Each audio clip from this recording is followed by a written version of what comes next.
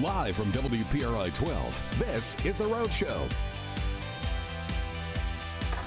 And good morning, everybody, and thanks so much for joining us on The Rhode Show on this Thursday morning. You are taking a live look outside at another beautiful day in East Providence. Telling you, I wish we could like screenshot these and just have them when it starts to get a little chilly or snowy or rainy. Look how beautiful that is. It's been super nice. Everybody's outside, and it's great. I mean, even though it's darker at night, which around 4:30 yesterday, 5 o'clock. Yes. I'm sitting there going, oh, I think I want to go to bed. Honestly, I think I went to bed last night at like 9 o'clock. I was sitting, and I'm just like, I couldn't, I have trouble keeping my eyes open, and then, I'll hear from my wife, oh, you're like an old man going to bed.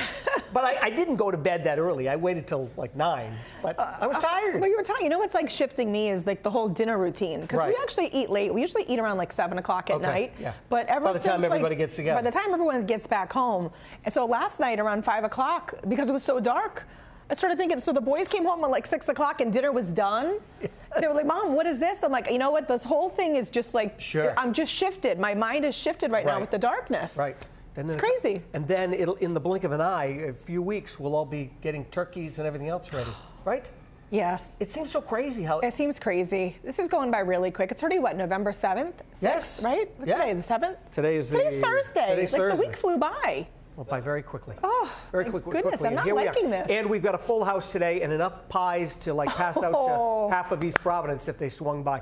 Brendan, we're talking pies today. I can't wait. Me too. Hey, excited for this. Slice me up some of that. Yes. Let's go. And I didn't actually go in there yet. Oh, Brendan. Normally I'd go back there. Gonna pop your head in. I'm telling you, there from one end, to the other. We were told there's going to be pies. I'm thinking, okay, very nice. 3. Couple of 1, 2, 3 pies. All right. Maybe? No. Would you say there's a dozen? Oh, I would say there's probably more than a dozen. Would you say that? Yes. Yes. Will is right, Brendan. They're lined all the way. They're lined from one end of the thing to the other. Whatever kind you want. All right, I believe you. I think we could go out. We could go out to Catamount Boulevard, set up a little stand. Okay, sounds like a plan. Should we make some money? By the slice. Should we make some money? We could. $1 a slice. Those folks from the Rhode Show are selling desserts by the road. I don't know what's going on over there, but I can't wait. Yeah, normally I go in there and disappoint the guests before we go on the air. I haven't done that today, so I got to get in there. Good morning. Good morning. Good morning. Well, regular Rhode Show viewers know how much I love concerts. Oh, and if I seem a little more tired than usual, if I'm a little more off than usual, these two went to bed at like 6 p.m. I was out.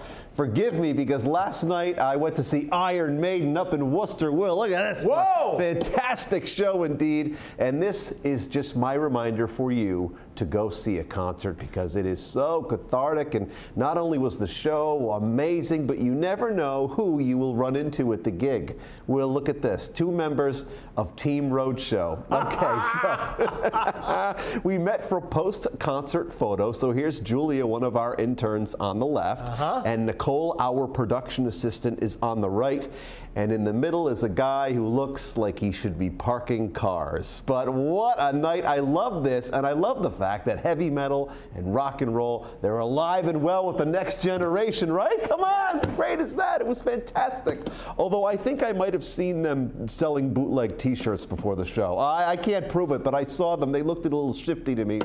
All kidding aside, it was a great night and really fun to run into them at the show. All right, Thursday is here. I was run over by the heavy metal train that is Iron Maiden last night, but I'm back. We're here, ready to bring you a great show, and we have a terrific one lined up for all of you. So let's keep it rolling by sending things into Audrey in the kitchen.